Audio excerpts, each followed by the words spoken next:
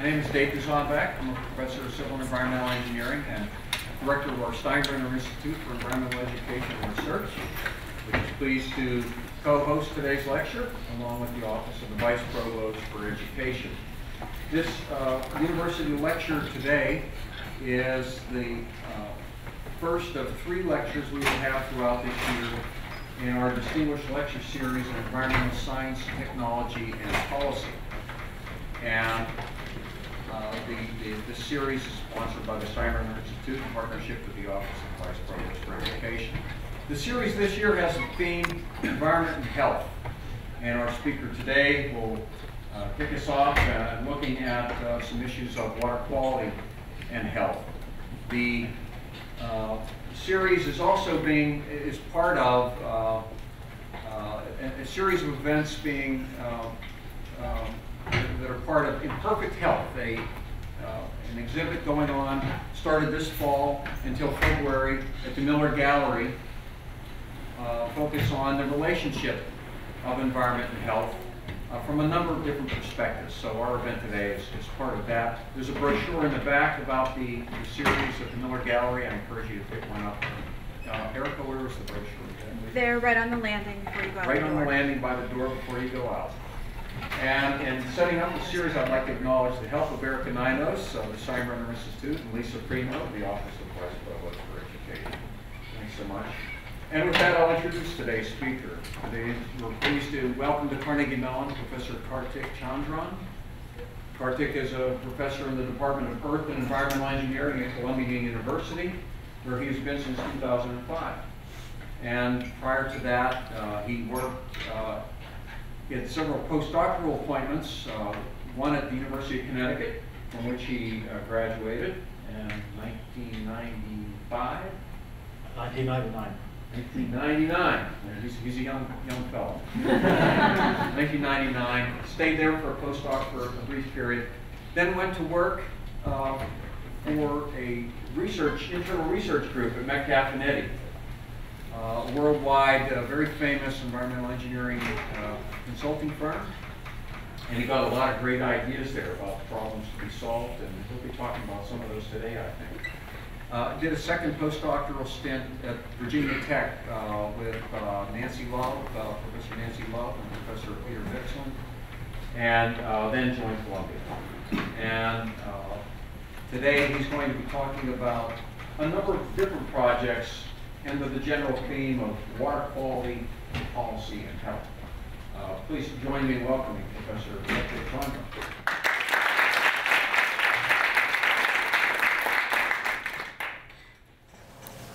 Thank you, Dave, for that kind introduction. It's my first time in Carnegie Mellon. It's also my first time in Pittsburgh.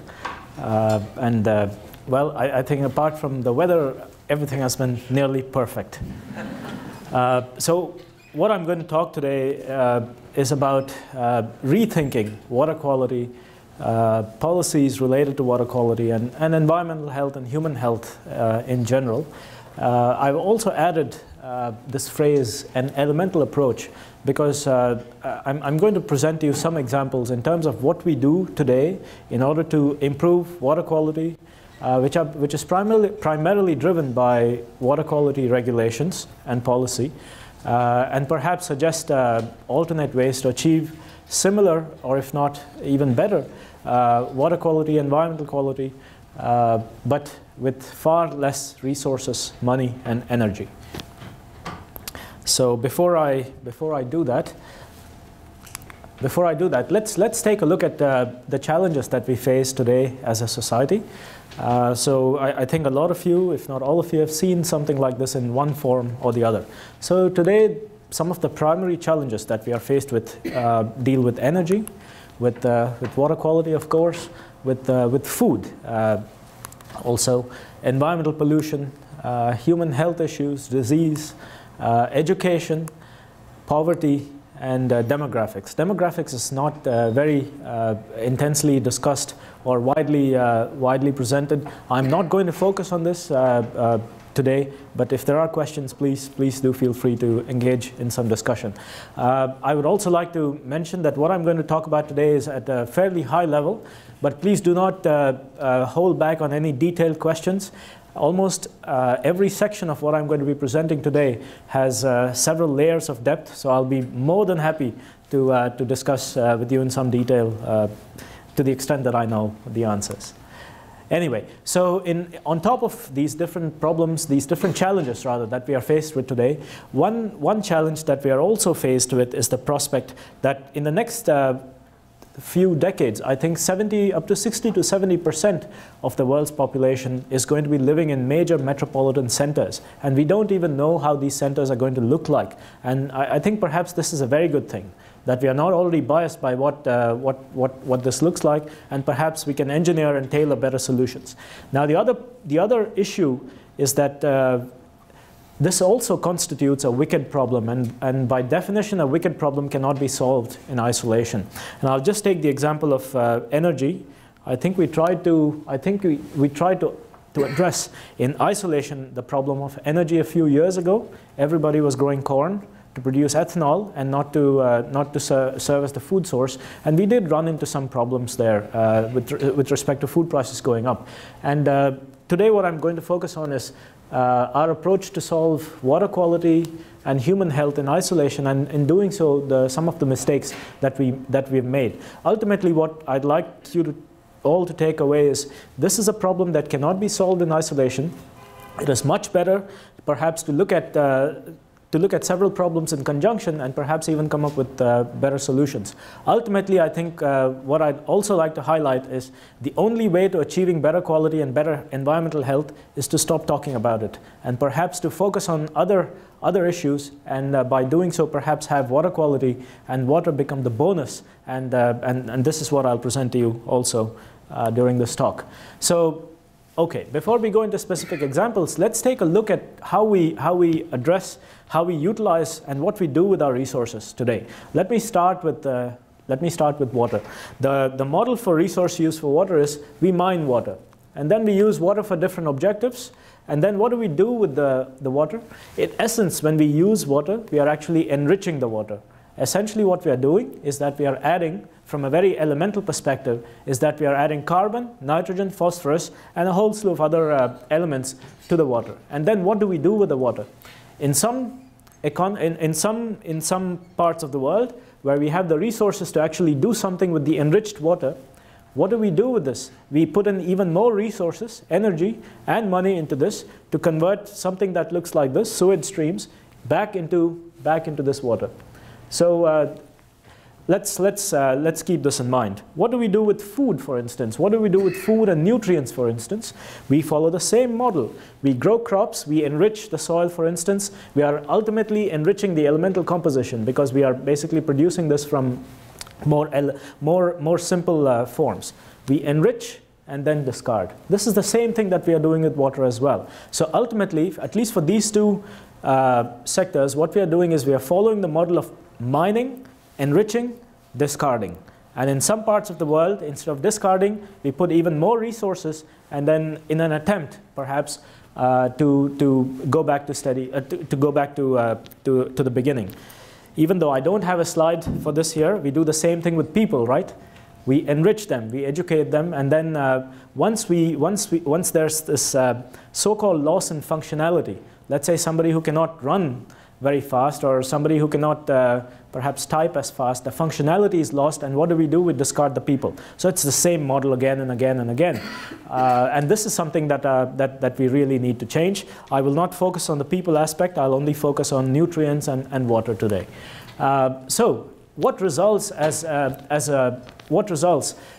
virtue of all our activities? At least on the water side, this is what we have. We have sewage streams. And sewage is not something which is common to the developing economies. It's all over the world.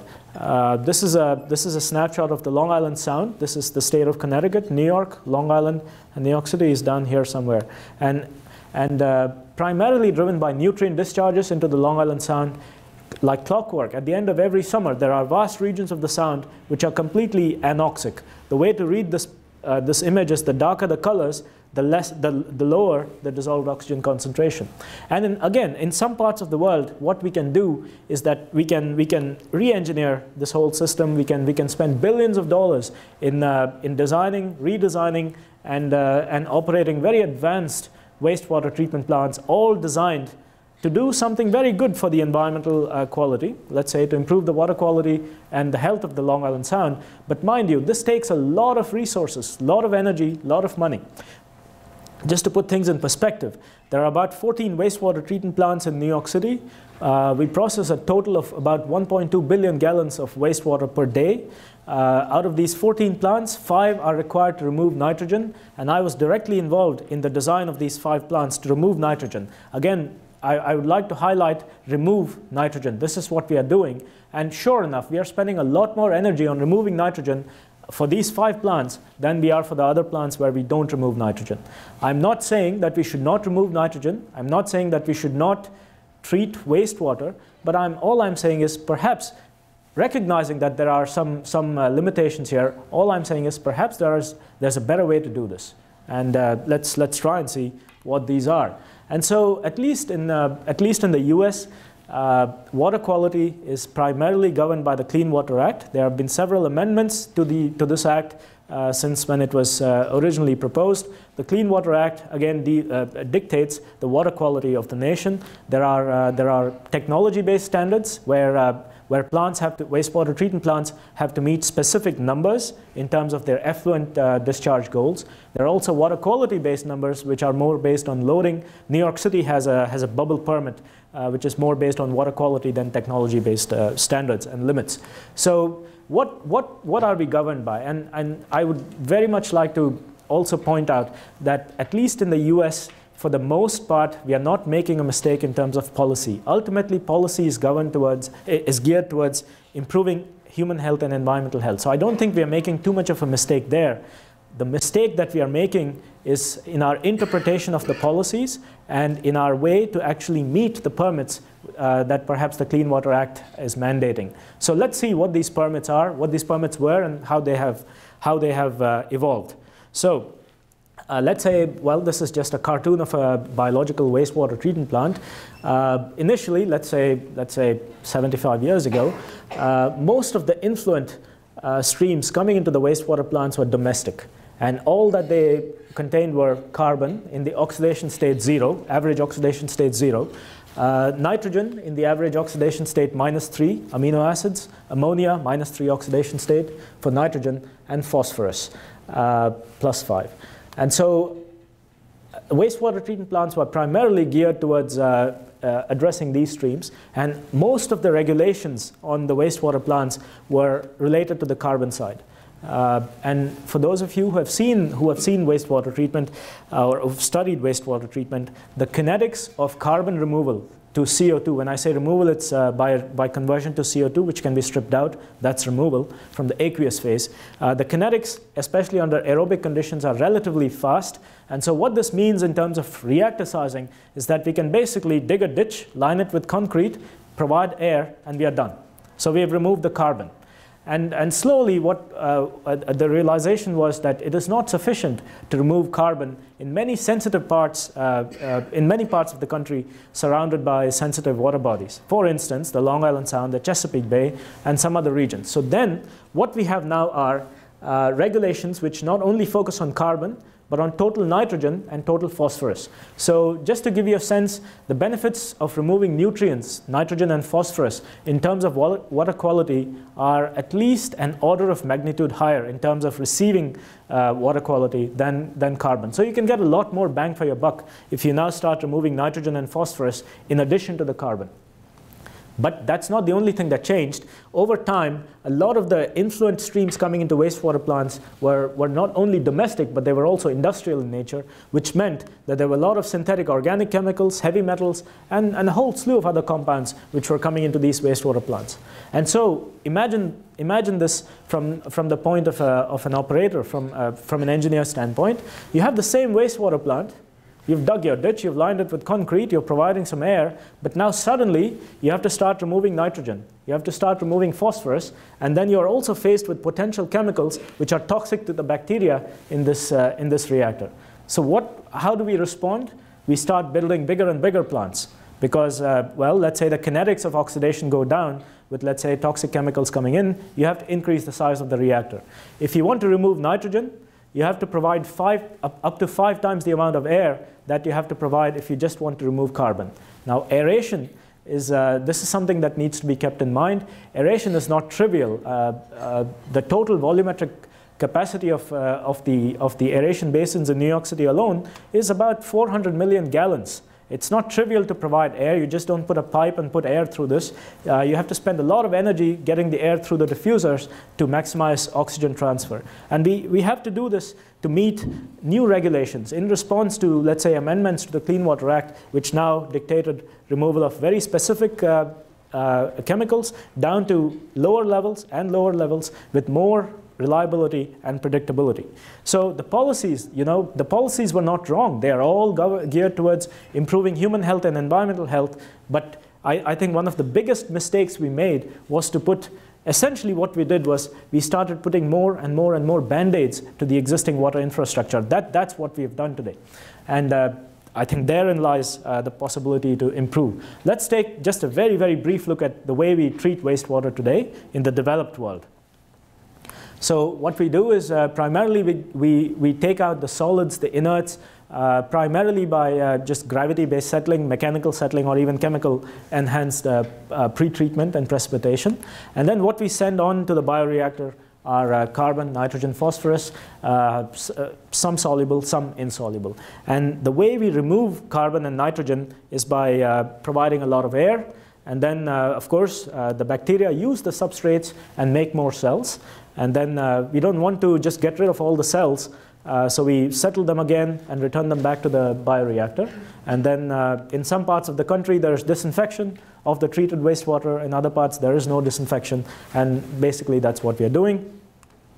What we should recognize is that 60 to 70% of a wastewater treatment plant's overall energy footprint lies in providing air to this reactor. And what have we done in this reactor? From an elemental perspective, we have oxidized the carbon, coming in the oxidation state 0 to CO2. From an energy perspective, from a chemical perspective, frankly, CO2 is useless. It's the most oxidized carbon compound. I'm not really sure how much we can, well, there are options, but there are a lot of other options as well. What have we done to the nitrogen? If all goes well, and if we are meeting permit, we have oxidized the ammonia to dinitrogen gas. And this is one of the worst things that we can do in terms of elemental cycling. Let's take a step back. Let's forget about this for just a second. Let's see where the nitrogen is coming from. We fix nitrogen, atmospheric dinitrogen gas, to ammonia nitrogen. And this is the Haber-Bosch process. Despite more than a century of its being implemented, it's still very energy intensive, very resource intensive. So this is what we are doing. Nitrogen gas to ammonia, a lot of energy. We grow crops, we consume the crops, we excrete ammonia, and that's what comes into the influent. What do we do here? We put in a lot of energy and hope that all the ammonia goes back to nitrogen gas. So what have we done here? We have maybe ended up at the same point, energy, energy, energy. So this probably, right? I mean, the way this is presented, perhaps there are we have to do better, right? We are scientists and engineers. We have to do better. We just can't do this. And this is where this is what I'd like to perhaps propose a better direction for changing the elemental cycling. What prevents us from reducing the carbon from 0 to -4? What do we get if we go from 0 to -4? We get methane.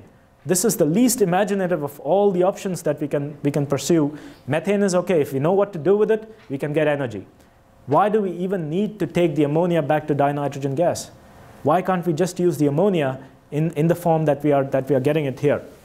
Sure, there's some organic nitrogen as well, but why can't we just use the nitrogen in the same oxidation state directly for fertilizers? Again, these are all questions.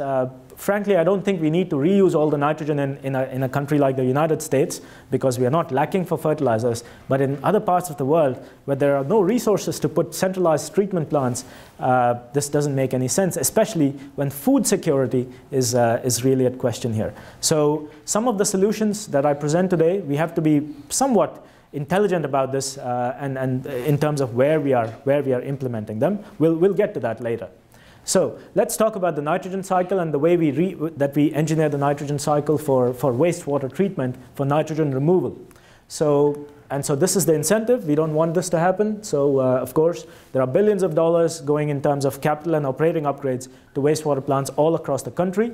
The Clean Water Act is going to clamp down more and more and more on more than just the coastal regions of the US. Wastewater plants across the US are now going to be asked to remove nitrogen. This is reality. This is happening. Consultants are very happy, by the way. And so what is the anthropogenic nitrogen cycle? I'm not going to talk about fixation, but so we have nitrogen coming in the -3 oxidation state, and to remove nitrogen, ultimately what we would like to do is go to dinitrogen gas, which is sparingly soluble and can be stripped out. So removal, again, is by virtue of converting something which is in the aqueous phase to something which is predominantly in the gaseous phase. Ammonia, ammonium, also there's a gas-liquid equilibrium. So what do? We first rely on the process of nitrification, which is the aerobic oxidation of ammonia to nitrite and back to nitrate. If you look at the amount of oxygen which is needed for this oxidation, it is 2 moles of oxygen per mole of ammonia nitrogen oxidized to nitrate. And again, this is a huge aeration load which needs to be imposed at a wastewater plant in addition to the air that we need for oxidizing the carbon. So this is on top of all of that. Have we removed any nitrogen by converting ammonia to nitrate? No. Nitrate is still aqueous and it's still a toxicant. Okay, how do we remove nitrogen? We engage in the process of denitrification. We engage in the process of denitrification, which is then the conversion of nitrate down to dinitrogen gas. And for denitrification, what we have to do is we need to provide electron donors. Again, if you look at wastewater composition across the US, there are very few places, there are very few influence streams where we do not have to add external carbon.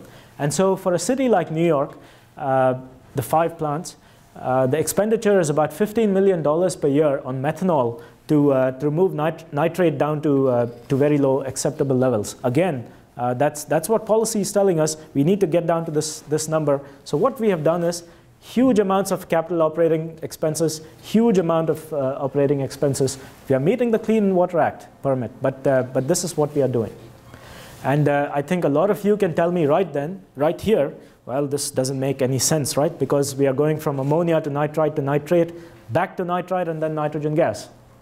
Why don't we just go from ammonia to nitrite and then come back down here, right? So well, the answer is it's a bit more difficult than doing this, because imagine a 400 million gallon tank. You stop the process at nitrite, and we know how to do this very well, but it's an open tank, right? If you don't manage engineering parameters like the solids and the hydraulic retention times, nitrite oxidizing bacteria are going to colonize the reactor and just drive the process to nitrate. So that's a downside. Well, you could also ask the question, why not just go here? The answer is we can do this also. This is a process called anaerobic ammonia oxidation, ANAMOX. Some of you might know this. Anaerobic ammonia oxidation was first detected in reactors in the Netherlands in the mid-90s. There are about 20 full-scale ANAMOX plants in Europe, many more in Asia. How many ANAMOX plants are there in the US today? Does anybody know? I guess 0. Absolutely correct. There are 0 ANAMOX plants. I didn't know it. There are indeed 0 ANAMOX plants in the US today. Anaerobic ammonia oxidation saves 62.5% of the air and 100% of the carbon. Why cannot we harness this unique set of bacteria and metabolic pathways? Well, I think it has something to do with perception and the slow kinetics and primarily the slow kinetics. But we are changing this. My group is actually involved all over the country, actually putting in place the first full-scale ANAMOX plants around the country. There's going to be one in New York City, Washington, D.C., Virginia, and there are other designs which have already gone into place. And we work with each one of these utilities, trying to put ANAMOX. But in any case, but that's still nitrogen removal, it's not recovery.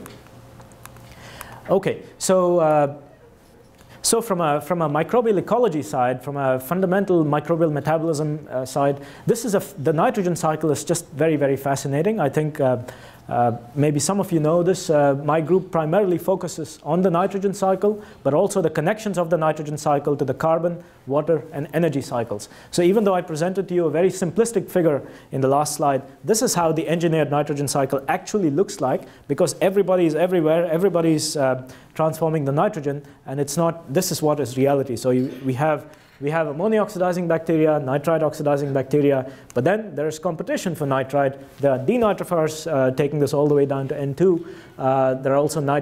There's also nitrite oxidation by, there's also nitrite reduction by ammonia oxidizing bacteria to nitrous oxide, which is a greenhouse gas 300 times as potent as carbon dioxide from a 150-year time frame. What else can go on? There's also anaerobic ammonia oxidation, which can cycle nitrogen. There are ammonia oxidizing archaea in these systems, which can cycle the nitrogen. There's just, this is very exciting. The more the arrows, the more the colors, the more exciting. What we do is we look at the community ecology in a very quantitative sense. We look at fingerprints in terms of who's there, but also what are they doing, what language are they speaking. And this is very important, because when we engineer the nitrogen cycle, we are not just talking about an oxidation ditch. We are talking about imposing environments like anoxic, anaerobic, aerobic environments, and we need to know exactly what reactions are being catalyzed. But this is still removal. We are having fun, but this is all still removal. And anyway, if you would like to take a look at some of the work that we have done on the engineered nitrogen cycle, there are some references here. Let's look at what we do with phosphorus. Fortunately, we do not redox cycle the phosphorus, and biological phosphorus removal essentially comes down to two reactors in series: anaerobic followed by aerobic. I don't expect you to read all of this, but what I'll do is summarize in the and this is a very specific sequence: anaerobic followed by aerobic. If there are volatile fatty acids, where do they come from? I'll tell you later. But if there are volatile fatty acids in the influent to the anaerobic reactor, there are some specialized bacteria that we collectively term phosphorus accumulating organisms, or PAOs.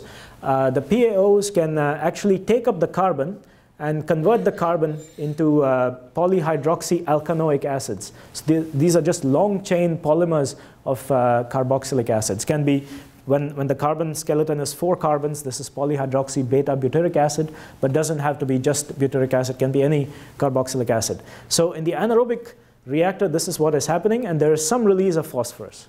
And then when the organisms are taken to the aerobic reactor, they utilize the internally stored PHB reserves, and they take up a lot more phosphorus than they initially released. So this is called luxury uptake of phosphorus, and this is how we remove phosphorus. Here we are not converting phosphorus into gaseous phosphorus.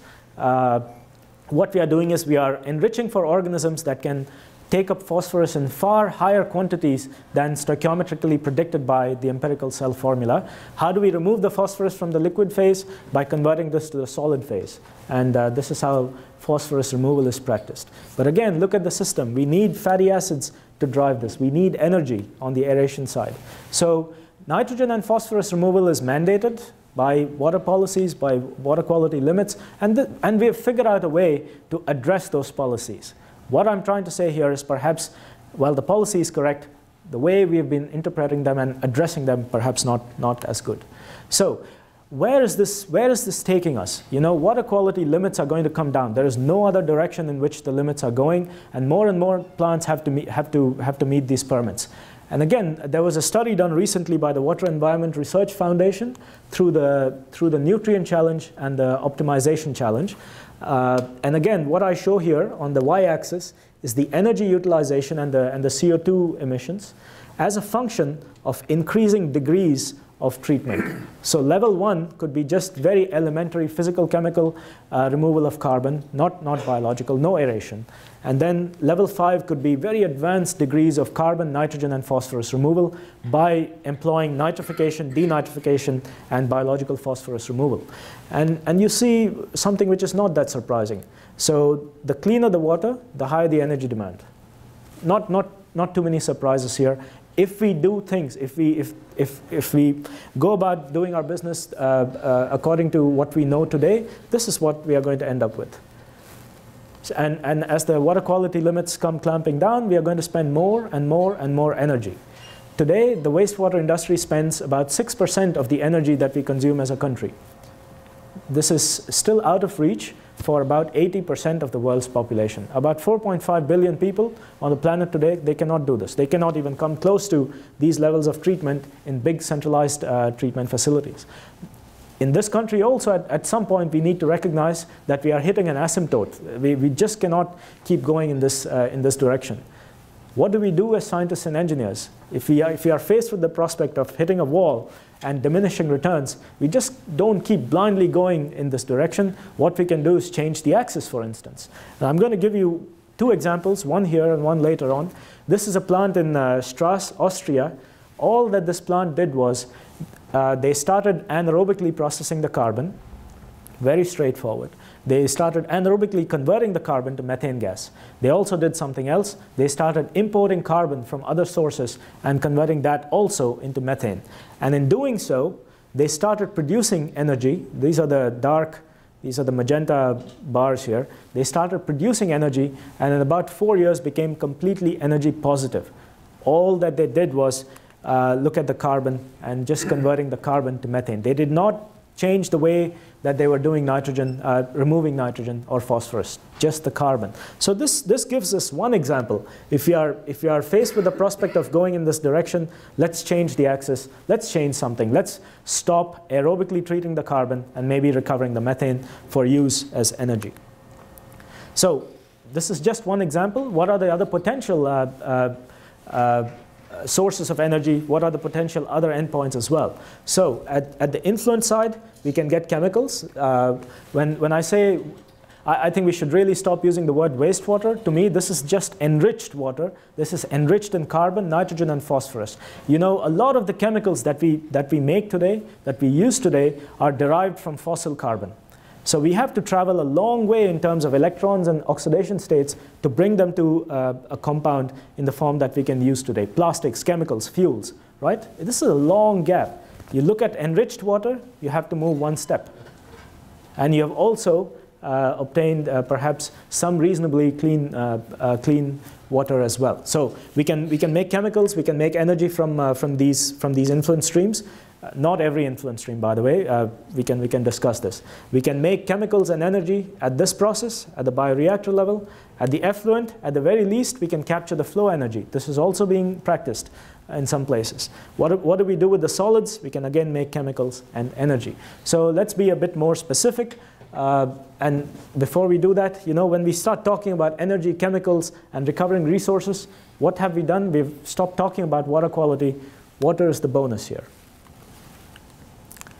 Okay, so now what could a wastewater treatment plant, or let's say now a biorefinery, what could this look like? Again, elemental composition: carbon, nitrogen, phosphorus. So this is what is coming in, and I'm presenting this in a very specific sequence, and I can go with the reasons for doing this later on.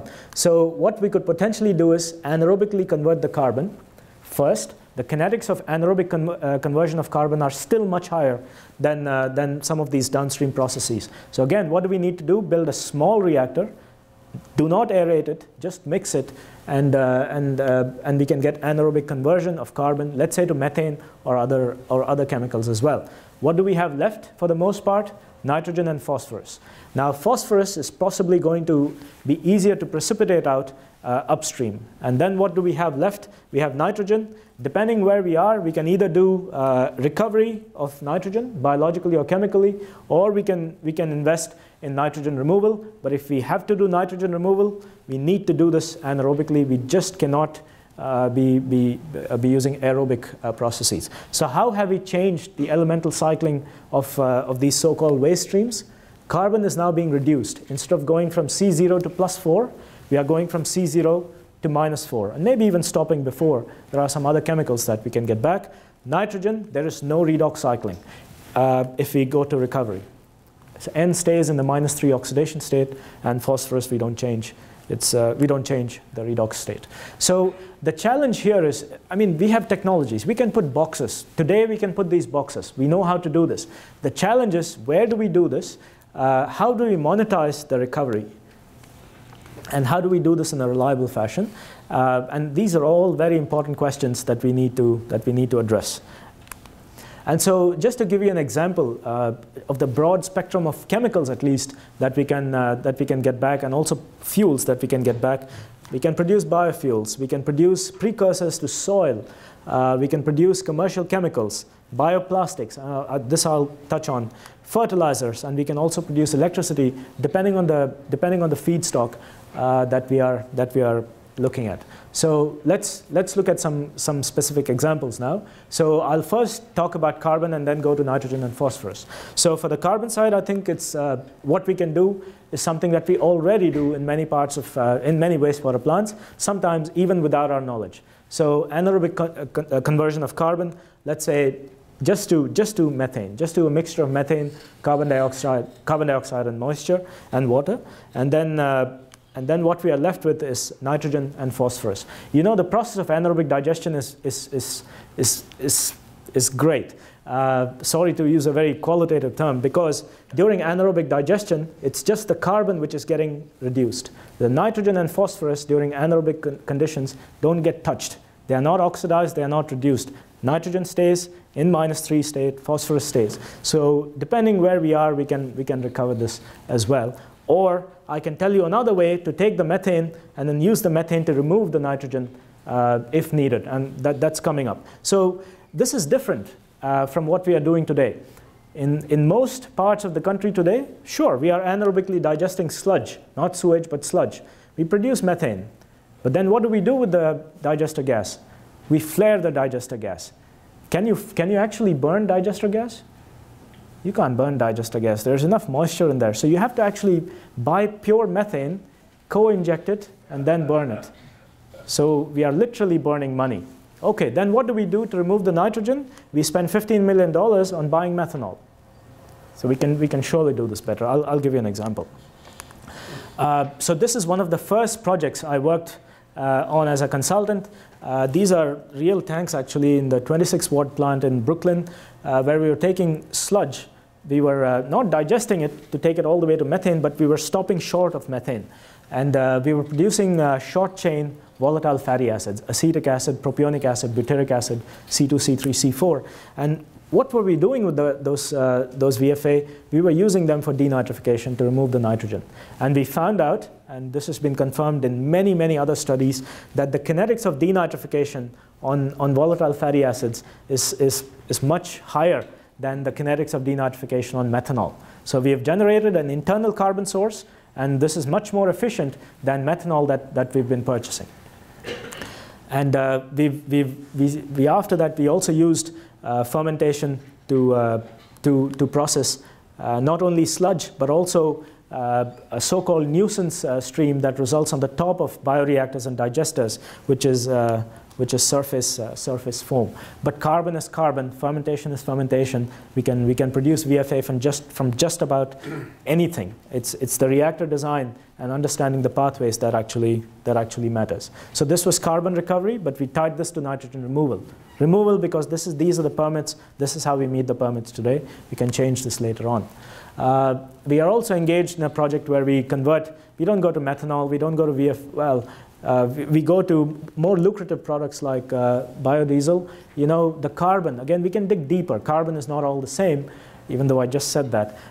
Carbon is carbohydrates. There are lipids, and for the most part, we are focusing on the lipids. So carbohydrates, lipids, and amino acids. Here we are focusing on the lipids. What can you do with lipids? You can make biodiesel. And then if we can find a way to internally produce the methanol, we can feed that methanol for biodiesel production as well. This is not Star Trek. This is not science fiction. I'm actually doing this in Africa right now, not in the US, in Africa. So what can we do with phosphorus? Remember we went through this anaerobic-aerobic sequence. What can we do with this carbon which is stored inside the cell? Now it just so happens that we can make, these are precursors for bioplastics. So polyhydroxy alkanoic acids can be converted into bioplastics. And so instead of removing phosphorus, keep the phosphorus, feed the volatile fatty acids. Where do we get the volatile fatty acids? From sludge that we can produce VFA and take those VFA to bioplastics. This is not trivial. To extract the PHB out of the cell requires energy. So that balance has to be done.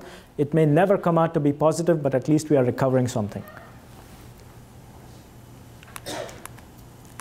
Okay, now how do we get methanol? Now this is one project that I'm also involved in. This is funded by the Water Environment Research Foundation Paul Bush Award 2 years ago. The objective is to convert digester gas into methanol. Now digester gas on a good day is about 40 to 50% methane. It also has CO2, it has hydrogen sulfide, it has moisture. You try to chemically convert digester gas into methanol, the chemical catalyst will probably foul up quite rapidly, and chemical catalysts are quite expensive. On the other hand, and it's also very difficult to break the CH bond in methane to go to methanol. On the other hand, we know that there are bacteria that do this for a living. These are called methane oxidizing bacteria. They make CO2 from methane and they make more cells. This is how they live. Do we want to go from methane to CO2? No, we don't want to do that. We want to go from methane to methanol. Now, so this is why now what we are doing is we are using relatives of methane oxidizing bacteria. These are ammonia oxidizing bacteria, but they have one specific enzyme, ammonia monooxygenase, which oxidizes typically ammonia to nitrite. This is how they get energy for biosynthesis. But due to its evolutionary history, it can also oxidize methane to methanol.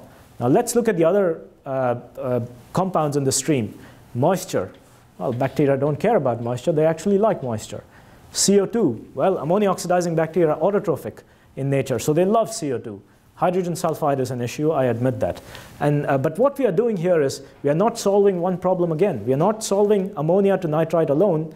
We are converting ammonia to nitrite for sure and methane to methanol as well, using the same organism. So again, two challenges in the same reactor. What do we get?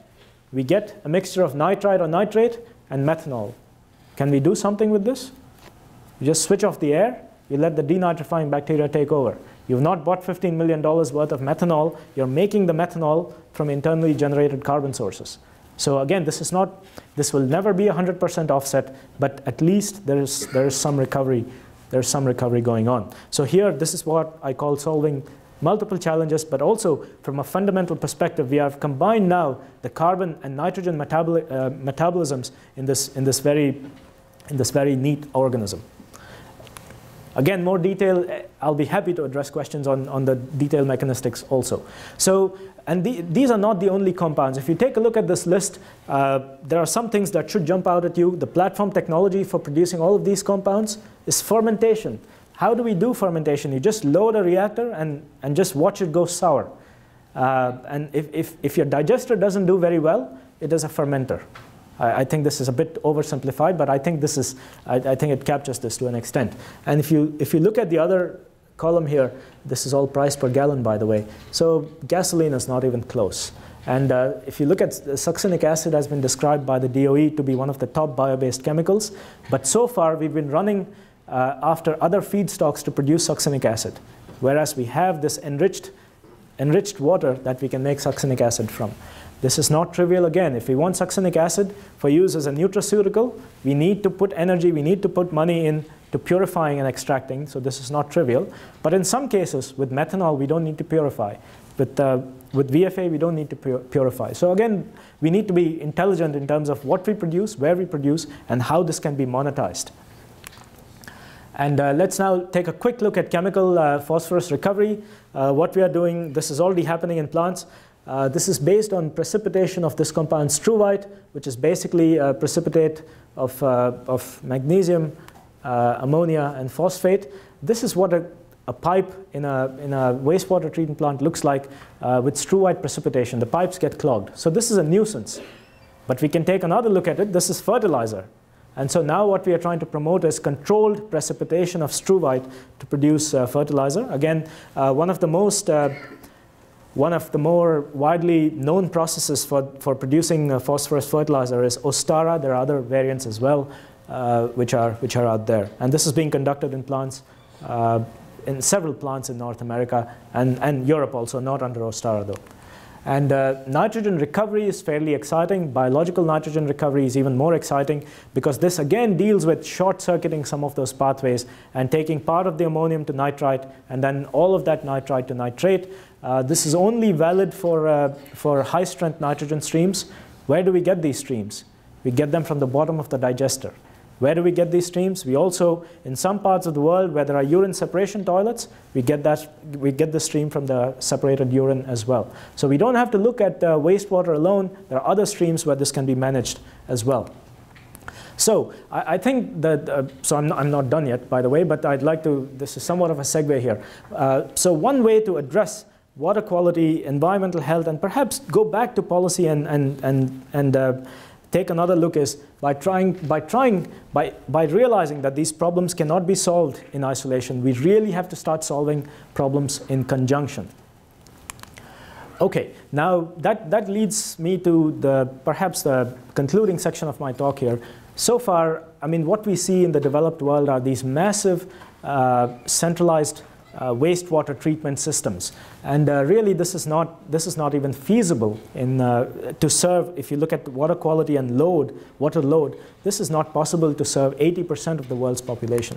So with anaerobic treatment anaerobic processes, recovery processes, with high strength wastes, what we can also conceptualize is these processes are very adaptable to decentralized systems because.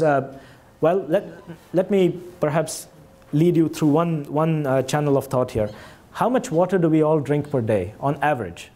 Just a ballpark is enough. You drink or use? Drink. 2 liters. 2 liters, fine. How much water on average do we consume per person per day in the US? 250 gallons. We do better than this, 100 gallons per person per day. Really? Yes, average. That's not the figures I know, because in Sweden they went from 200 down to 160, and they thought that was an advance, and they are more advanced than we are. So I think that number is underestimated. Liters or gallons? Liters. So we are talking gallons here. Okay. So, okay, but in any case, I think this was just an illustration. No, so in 100 liters, 160 liters per person in Europe is typical. But you're saying how many gallons per person? 100 gallons in the US. That's 360 liters. It's about 387 liters per person per day. But I think the illustration is more, we are drinking 2 liters, right? We're drinking half a gallon per day, and we are consuming 100 gallons. So essentially what we have done is we are using water as a conveyance mechanism for all the pollutants. And we really don't have to do this. And one of the things that we also do is we combine the liquid waste and the human waste and use 99 times more water to carry this. And again, this doesn't need to be done. We cannot, so one thing that can be done is separate the human waste and don't use water as a conveyance mechanism to channel the waste. And this cannot be done in some parts of the country where there's not enough of a load to support this. But think about a big city like this, a multi-story dwelling, a dorm, an engineering building. This can very well be done. If we separate the liquid and the solid part of the human waste, we have concentrated streams. Anaerobic processes work much better with concentrated streams and at higher temperature. So this is already being done to an extent. This is Battery Park City in downtown Manhattan. There's water reuse being practiced in the basement. What we have added at Columbia is the dimension of resource recovery, not only in terms of water, but in terms of recovering the carbon, nitrogen, and phosphorus. So what we do today is that we take food waste from the cafeteria and subject it to just fermentation in the engineering building. So this becomes a very good model for decentralized recovery. What do we do with this? We actually grow crops for some part of the year when this is still possible in New York. So now we are talking Manhattan, we are talking urban agriculture. Remember the model? In a city with a productive core, when things stop functioning, we just send them out. Imagine how it costs a lot of resources and money shipping in food into these big cities. Whereas here, what we are doing is we are growing crops in Manhattan, very much in a city. So we are recovering resources, but then there's also the connection to food. We all know about the proposed nexus, water, energy, food, well, this is how we can address some of this, by the way. So anaerobic fermentation, going to fertilizers, and then producing crops. And again, we are not the only people doing this. This is also being practiced on a much larger scale in Chicago. The city of New York has also bought out some derelict buildings in Brooklyn, and this is to carry out urban agriculture. We talk about green jobs. This is one example right here, which is close to our industry. Policy. How does resource recovery and how do these connect? So far the link has been somewhat nebulous, but there's also, I'd like to highlight the example of a very forward-thinking utility in the US. This is East Bay Municipal Utility District near San Francisco. And what they do have now is a resource recovery permit. And they, of course, they process their own carbon, but they also take up all these additional waste streams. And this is one of the few utilities in the country which is resource and energy positive. And they're actually putting the power back on the grid and actually selling energy as well. But one thing to be taken into account is they cannot do this except if they start importing carbon. So this is something that needs to be done. We have to, again, take into account the stoichiometry, C, N, and P, and then make a decision whether we need to import carbon or not. And again, what East Bay Mud is doing is only addressing the carbon. They also have a very interesting project in terms of converting fats, oils, and grease, brown grease, into biodiesel. So I would also like to go this far and say, if you are dealing with fats, oils, and grease, for God's sakes, don't digest this. Make biodiesel out of the lipids in the stream. The only things that you need to digest are the carbohydrates, the sugars, and the amino acids. So, well, this is all in the developed world. We are also working to a fair extent in developing countries. What we are doing there is we are putting source separation toilets, designing them in the US, implementing them in several villages in Africa, and we are also teaching students there how to design and implement these toilets. The source separation toilets basically separate the human liquid waste, which is enriched in nitrogen and phosphorus, and in a healthy individual should be nearly sterile. So you don't need additional disinfection for the urine. What do we do with the solid waste? This is a different issue. What do we do with the solid waste? Here, this is my plant about 4 hours north of Accra in Ghana. We are building this series of reactors, fermentation followed by digestion, to recover the fatty acids, to recover methane, and to also get other compounds. And finally, on the nitrogen side, I perhaps illustrated to you how wasteful we are in terms of engineering the nitrogen cycle. We also published last year in terms of re-engineering the nitrogen cycle, a lot of work on nitrous oxide. And essentially what we have shown is that either we have to do remarkably in terms of nitrogen removal, or we don't touch the nitrogen at all. And if we do one of these two things, we also generate a lot less N2O. Ultimately, when we are able to trade nitrous oxide on the let's say the Chicago Climate Exchange, there's the prospect also to return a lot of the capital made into developing more and more technologies. Treatment, removal technologies, perhaps not. Recovery technologies, perhaps. And so finally, what I'd like to say, after all of this time, of course, I'd like to qualify this by saying resource recovery is not the end-all solution. We have to be very clever about implementing this. So I have taken the liberty of dividing the world into 3 categories: developed, not as developed, and developing. This is just the theme. So let's see what characterizes or what typifies a developed economy. There's food security. Not much questions on food security. Good technology and engineering. Now let's answer the questions.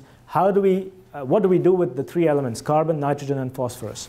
For phosphorus, the answer is always recover the phosphorus. Phosphorus is a limited reserve. We are going to run out of phosphorus, or accessible reserves. What do we do with nitrogen here? Perhaps not recover. It's okay to remove the nitrogen. What do we do with the carbon? And I specifically point to carbon to get chemicals or energy because this is technologically the most challenging. But we have the technology and engineering background, so we can recover the carbon and phosphorus, nitrogen perhaps not as much. Let's go to the other end of the spectrum. What do we have here? We have big questions on food security. Technology and engineering education, perhaps not the strong point. What do we do with phosphorus? The answer is the same. Always recover the phosphorus. What do we do with the nitrogen? Let's go ahead and recover the nitrogen here, because this will ultimately boost food production and crop yields. Do we have to recover the carbon to produce energy? Perhaps not at this point. We can look perhaps down the line here.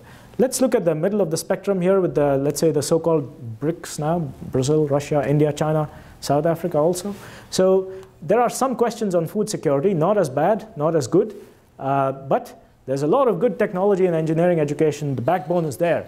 Well, we know what to do with phosphorus. We should probably recover the nitrogen to improve food security, but here we can actually do all three. Let's go ahead and touch the carbon as well and recover the carbon also. Okay, so I think this is one of my final slides. So I think this has been somewhat of a long journey here, but what are we limited by? You know, I think one of the main limitations that we are faced with is when I mention the word city, this is what we come up with: a central core surrounded by, this is Jersey, by the way, but sorry, nothing against Jersey. And then this is probably a city of the future. But this is what comes to mind.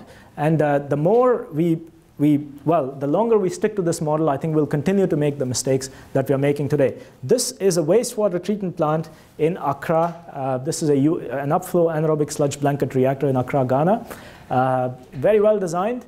0 liters of flow going into this plant because the truck drivers have decided that instead of coming and dumping their sludge here, they can just dump it in the ocean. It's quicker. They don't get stuck in a traffic jam. They get paid by the truck. So it seemingly works.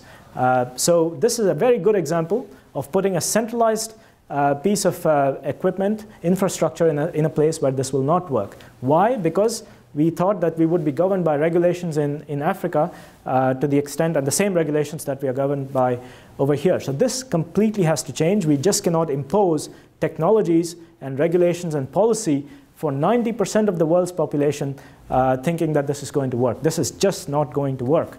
And so there have to be changes in technology, in planning and architecture, but also policy. Finally, I teach wastewater treatment at Columbia, and nowadays I apologize at the end of the semester because I teach removal and not recovery. This also needs to change, by the way. That's all I have. I think after slide 14 or 15, I stopped talking about water, right? We've been talking about recovery, so water is the bonus.